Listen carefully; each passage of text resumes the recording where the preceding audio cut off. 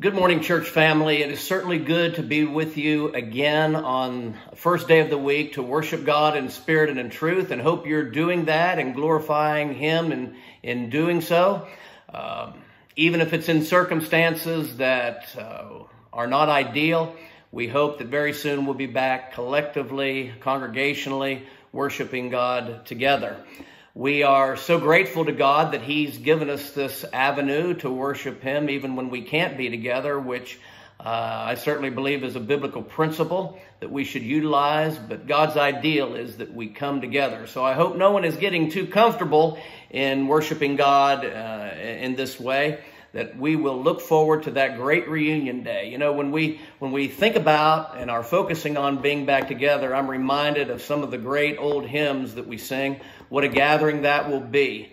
At the sounding of the trumpet, when God's saints are gathered home, and we will see the glory of Christ, and we will be with Him throughout eternity. And what a gathering that will be. We're thinking about if the Lord grants us more time on this earth to be back together at the church building, and what a reunion, what a gathering that is going to be.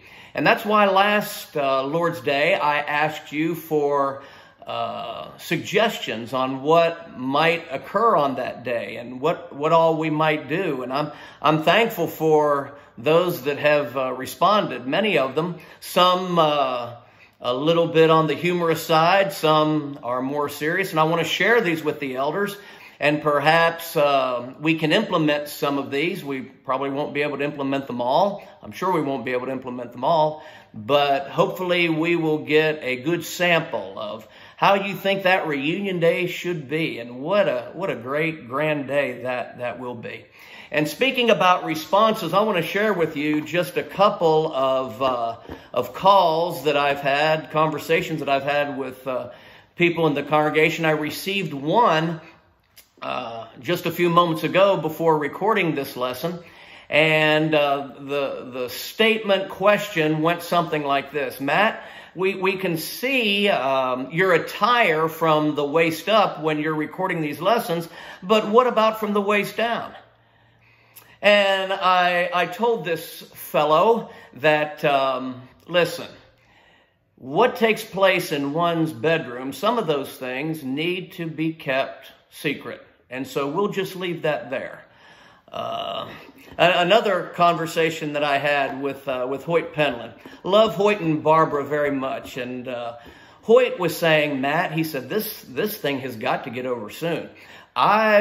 We've got to be back together. We've got to get out of this isolation, or Barbara is going to go crazy. He said, I'm going to need your services. I said, oh yeah? I said, you mean I'm going to have to do some marital counseling here? He said, marital counseling, huh? He said, I mean preaching my funeral. So, I mean, different conversations like this just draw us together. And it is so good to be able to converse with you, even in isolation. And I hope that, again, that this will soon pass. We will be back together, and we'll be able to enjoy sermons and discussions about what we've learned from this time, the blessings that God has brought into our lives, and I know there are many. Another thing that I need to mention, I feel like a meteorologist. Last week, you recall, Keith Taylor, who is our National Weather Service storm spotter, made us aware early of the storms that passed through our area last Sunday evening, and I'm glad he did that. That was a great help to me, because one of those storms passed through Hobgood Park, and I live just a stone's throw from Hobgood Park, and I was glad for that alert. And Keith tells me again that there are more storms coming through this evening into Monday evening, but the thinking right now is that those storms won't be as severe as the ones last week, but thunderstorms nonetheless, and a possible tornado. So we need to make sure we keep tuned into our local TV and radio stations for updates on the storm.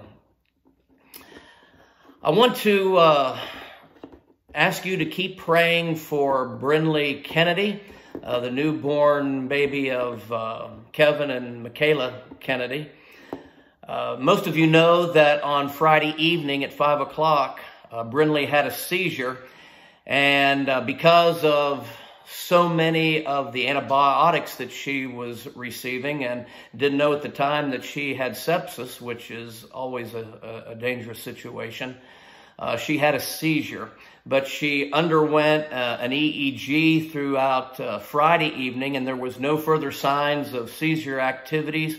And we're grateful to God for that. She is now off oxygen. She's eating through her NG tube. And we are just grateful that things are progressing the way they are. Continue to pray for Kevin and Michaela and Brinley, this good family, as they are facing a very difficult challenge. Even through this time of isolation, you know, only one parent can be with the child. The other one is not allowed in the hospital. So there are many things about which we need to pray and glorify God as we see things improving in their situation. Before we get into the crux of the lesson, I want to read a passage of Scripture from Leviticus chapter 11, which I find interesting, given the concerns we have with the coronavirus, and particularly as it pertains to theories of its origin.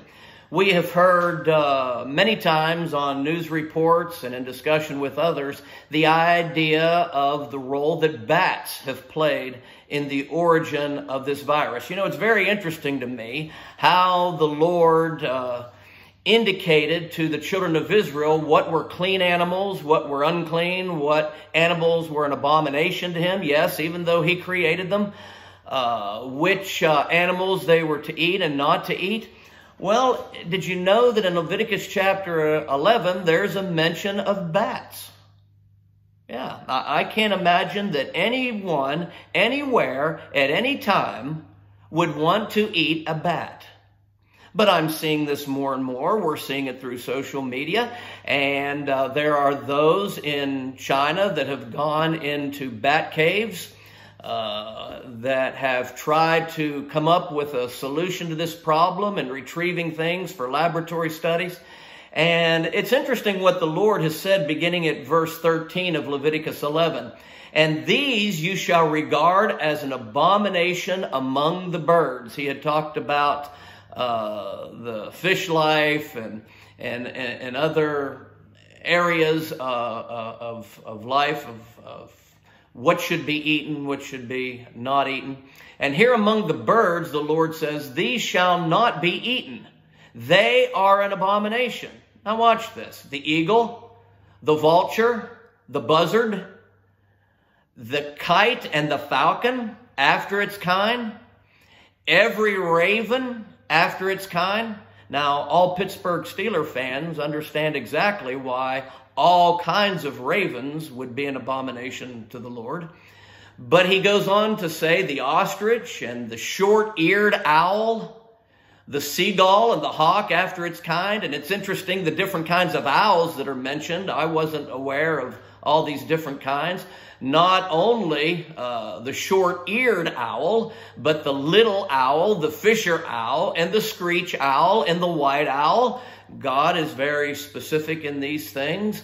Some of these animals that we don't commonly hear of, the jackdaw and the carrion vulture. Here's one, the stork. The stork. So if those who are getting ready to have a child, if the stork shows up at your front door, the stork is an abomination to the Lord. The heron after its kind, the hoopoe, not hippo, but a hoopoe. And then at the end of verse 19, the Bible says, and the bat.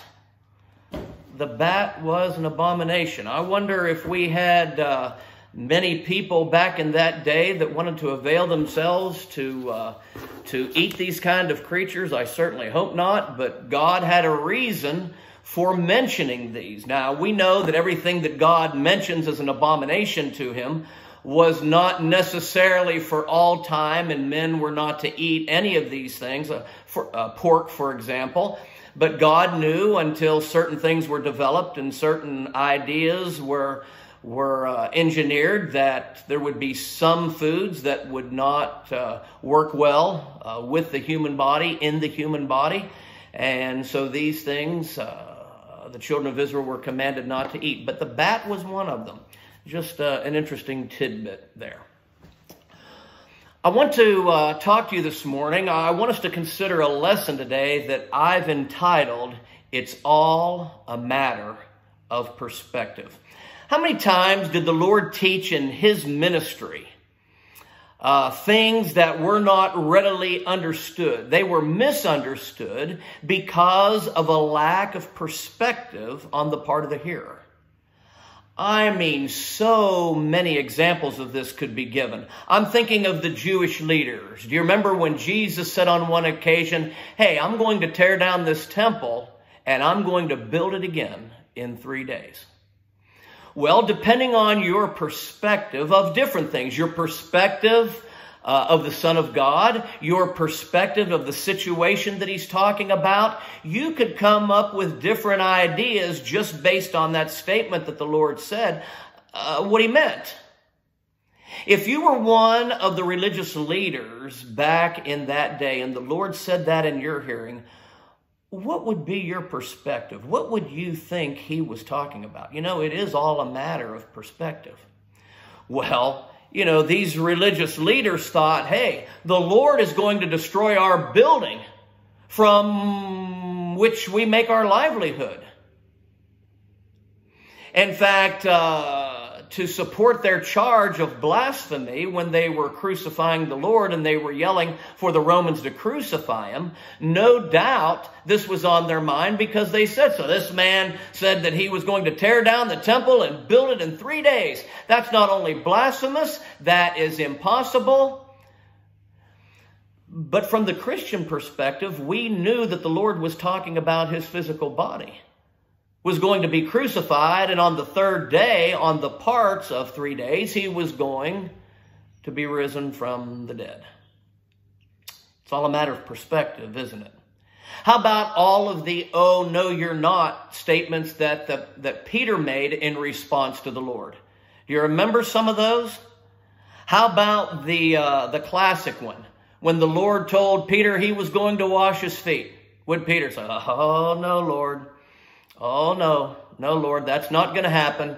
And if you are going to wash my feet, wash the rest of my body.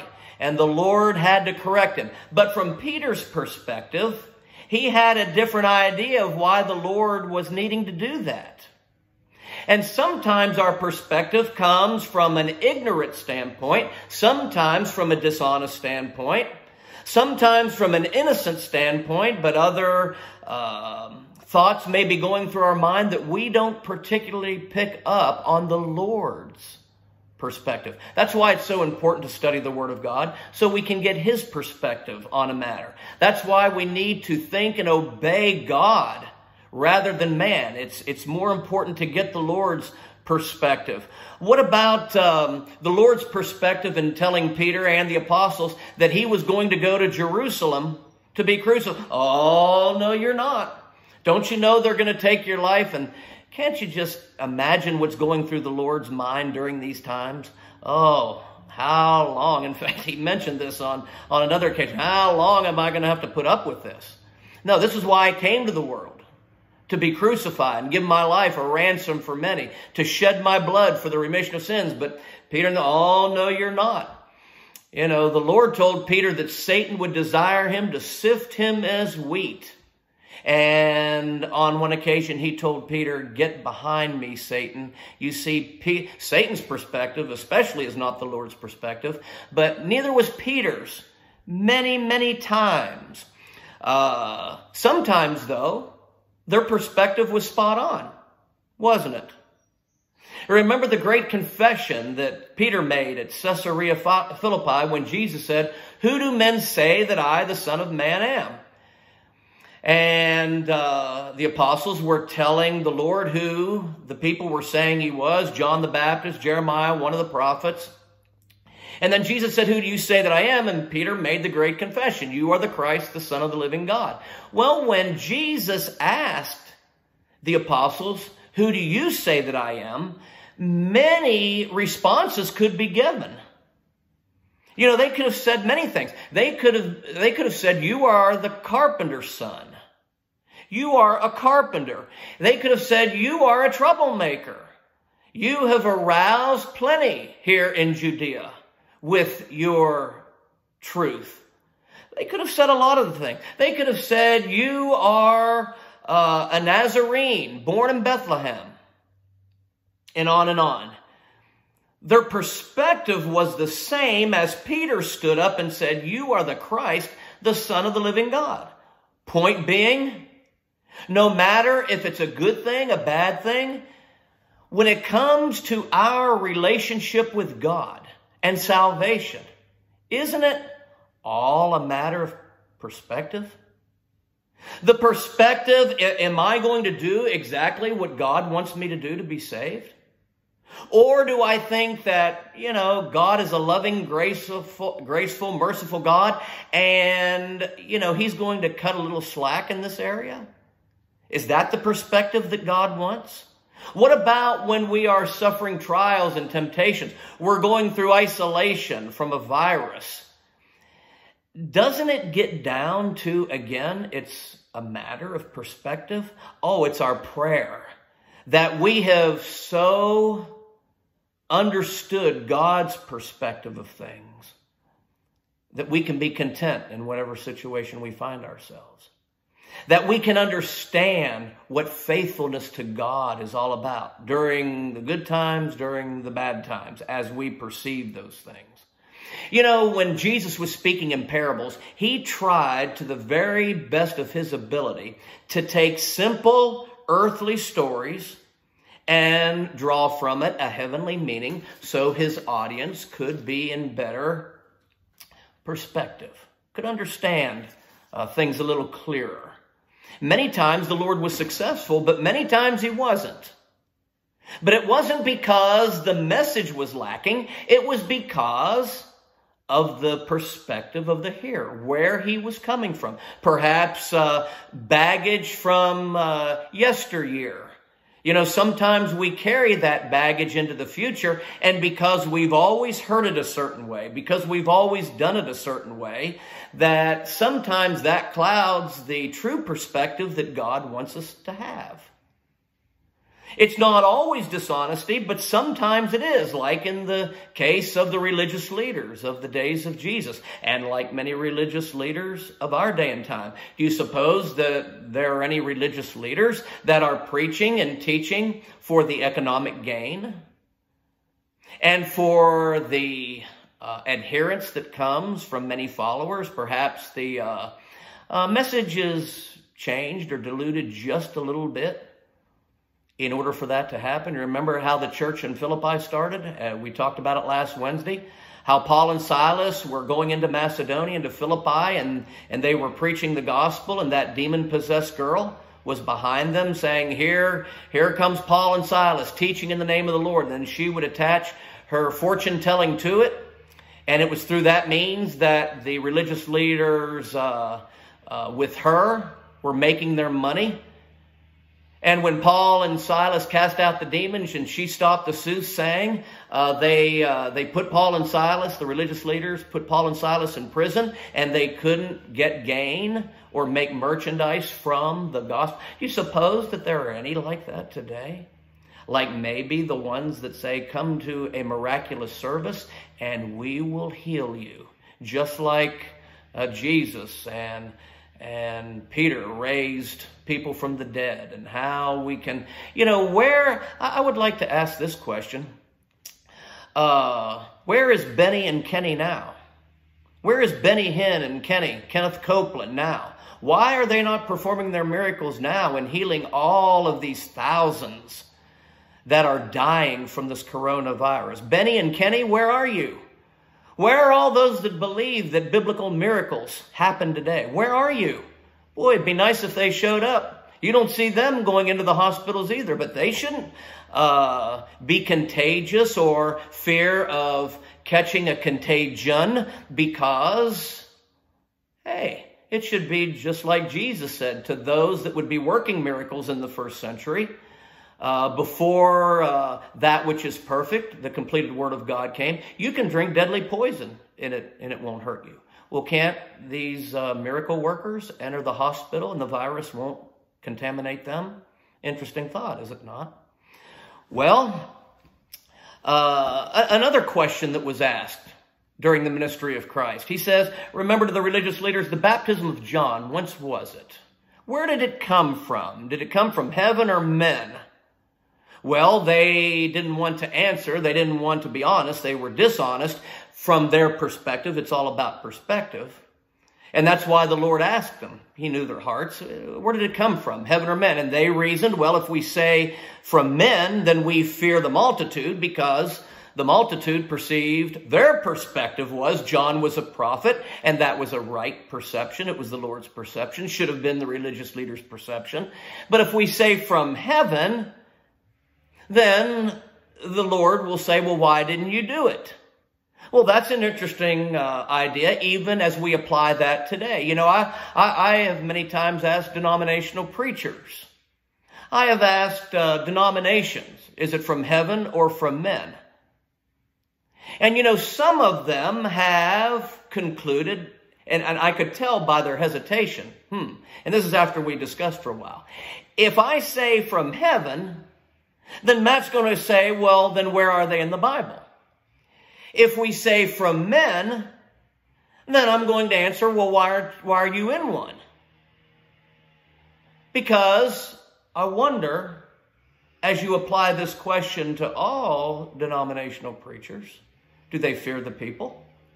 Is that where they obtain their livelihood?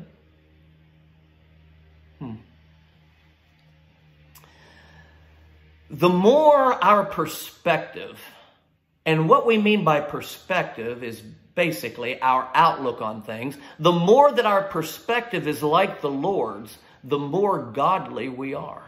The more that we glorify God when times are good, when times are not so good. And so we want to make sure that we keep perspective during our time of isolation. You know, this old country grandfather took his grandson camping one day, and his grandson was one of the most educated men in all of the earth. His grandson had 6 degrees. And so they went camping, and they went out and they set up their tent, and they fell asleep.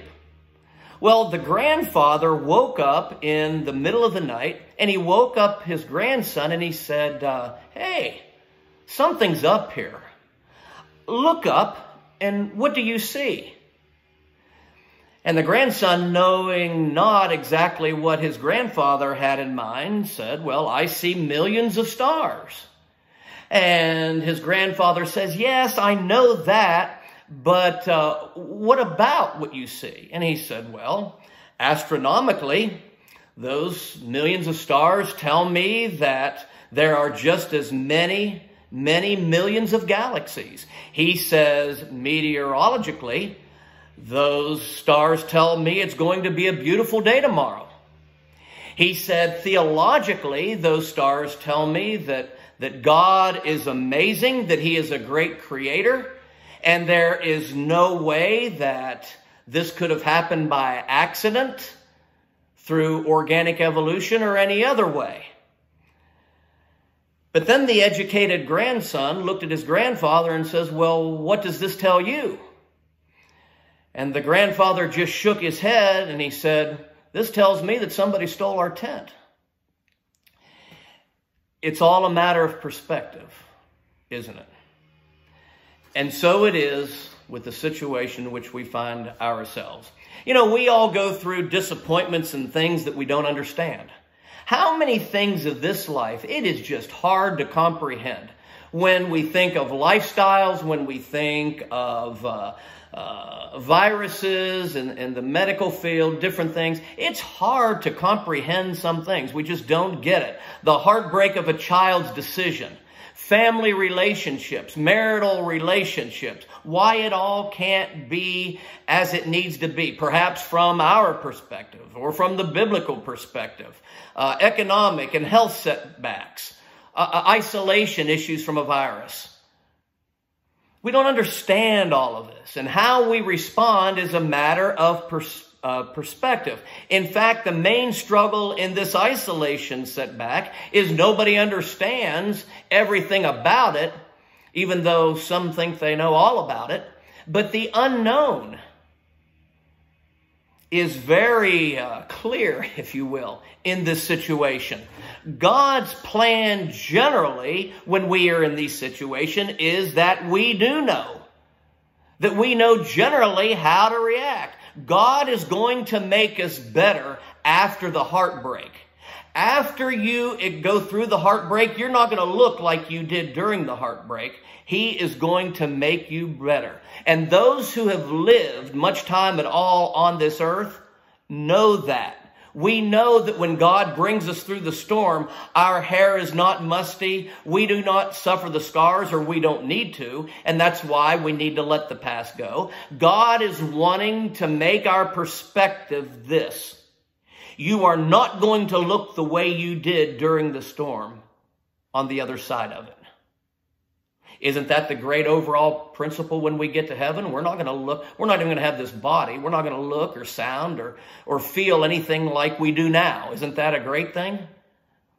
But what's our perspective? If our perspective is eternal, then that's how we look at that. If our perspective is earth-laden, then it's all about the situation and all about getting excited about the earthly circumstance.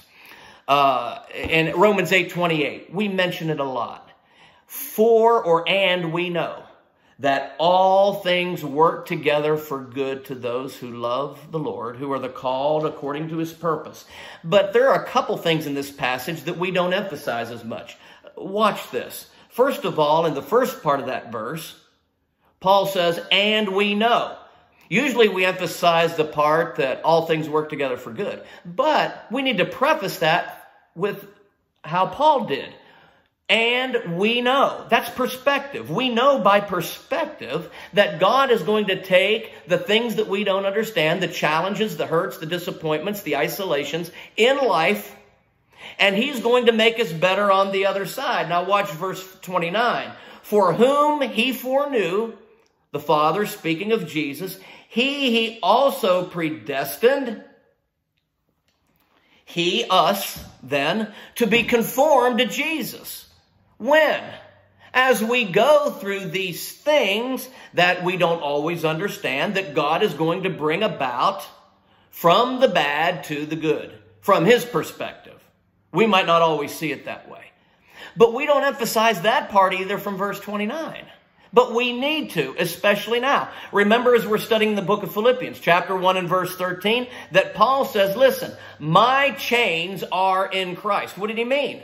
God is going to make me better after this time of being chained is over. I can't emphasize the chain, only that I will glorify God in the chain. When Jesus was crucified and the Roman soldiers were at the foot of the cross, can't you imagine that great perspective difference? The great chasm between the perspective of the Lord and why he was being crucified and the perspective of the Roman soldiers of why he was being crucified. And what I want us to see in this lesson is the idea that there shouldn't be a great chasm in our perspective and in God's perspective, particularly as it relates to what we are experiencing. You know, you might be in the middle of a challenging issue, like Kevin and Michaela Kennedy are with Brindley, even during, on top of this other challenging situation that we have and they have of being separated. Can you imagine being separated from your newborn child when its life is at stake? God uses these situations. Kevin and Michaela are going to come out stronger. We are going to come out stronger if we have the same perspective as God. It's not you being singled out. It's not necessarily because you've sinned or, you have done anything. It's not necessarily that at all. It's a part of life, and it's a part of God allowing these things to happen to advance our dependency upon Him and to bring our perspective more like His. When we think of Joseph, right, being sold into slavery by his brothers who initially wanted to kill him. Well, when they finally had the great reunion, they were able to look back, and Joseph spoke according to God's perspective, which Joseph had through it all, and his brothers didn't have it at all. When Joseph said, "You meant it for evil. Satan means it for evil. But God meant it for good."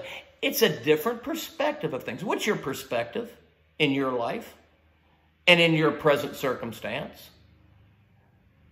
How are you going to look at it?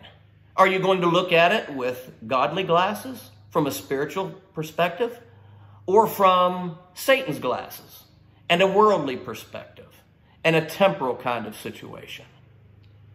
When we think of Job, right? Job was blessed abundantly more after he came through his storm. And he didn't understand what it was all about. But the Lord blessed him. The Lord used it. His dependence upon God, no doubt, was no greater after he came through the storm. But after he came through the storm, no scars.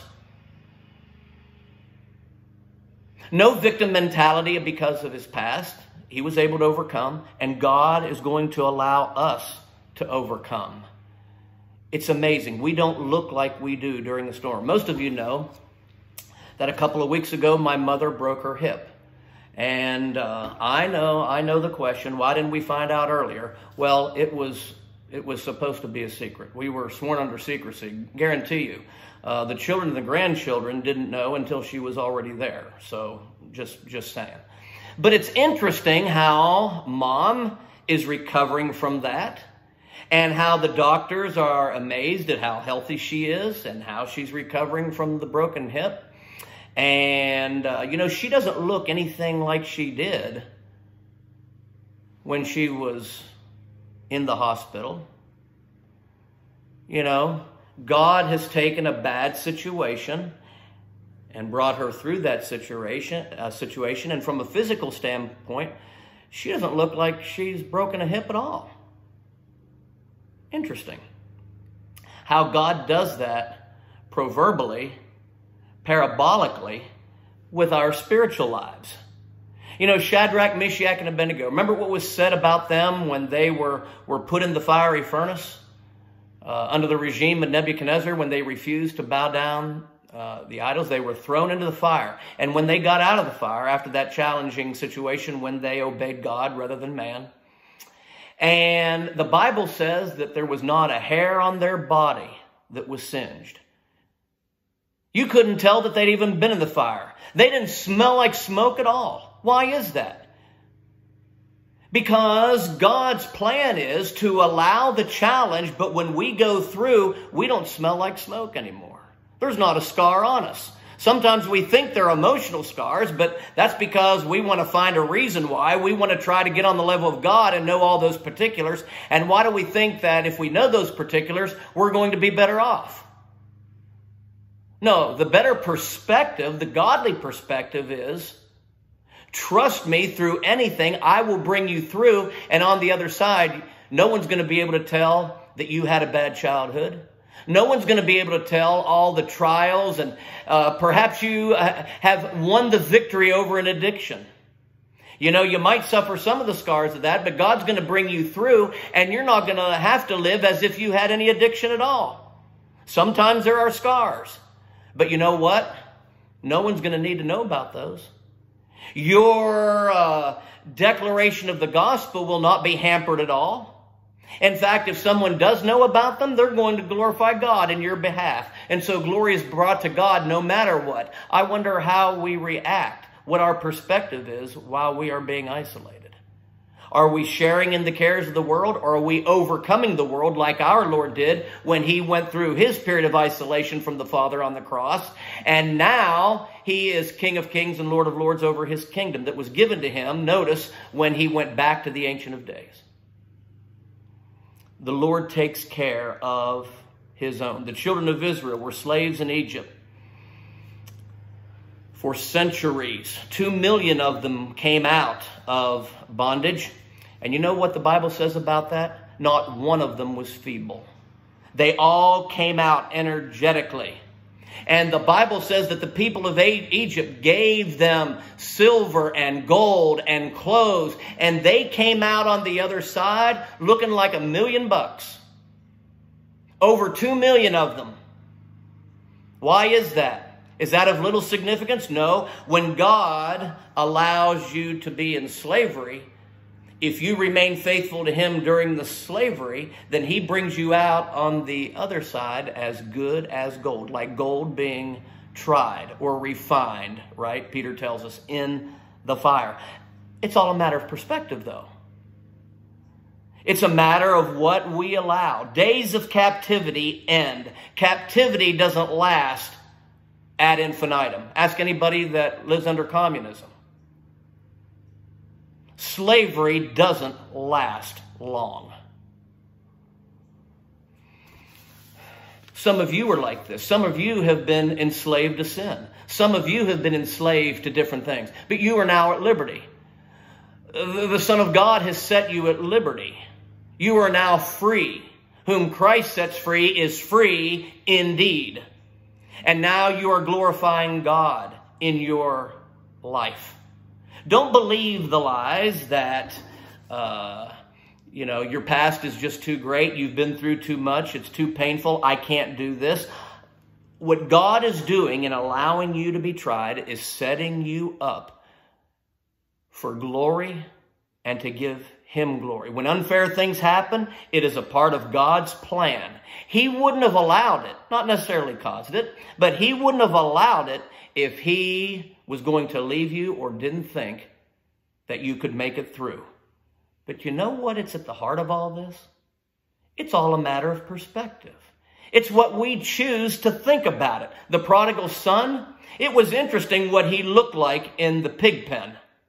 But when he came back to his father, it's amazing what his father made him look like, with a ring and a robe and a crown, and killed the fatted calf. What did that situation look like? Oh, but in order to experience that situation, guess what? He had to endure what the life of a prodigal endures. Perhaps you're a prodigal and you're listening to this message. Perhaps you haven't gone into the land of the prodigal yet, but perhaps you're tempted to go there, and this virus and the things that are coming from it are clouding and not clearing your perspective. I hope this lesson brings it into sharp perspective. You know, in order to get to heaven, we're going to have to go through the storm in this life. You won't like what that storm looks like many times, but you'll love what it looks like, and you've never seen anything like it after you come through the storm. When we come through the storm, that reunion day is going to be great. When we come through this life, the great reunion day is going to even be greater. But you know what? It's all a matter of perspective. Have you received God's perspective on how to be saved through faith and repentance and confession and being born again in water for the remission of sins so he can wash away those sins? Some people don't have that perspective. Some people have been taught all along that that comes another way, perhaps by saying a prayer, or perhaps by doing enough good works to where we can earn our way to heaven.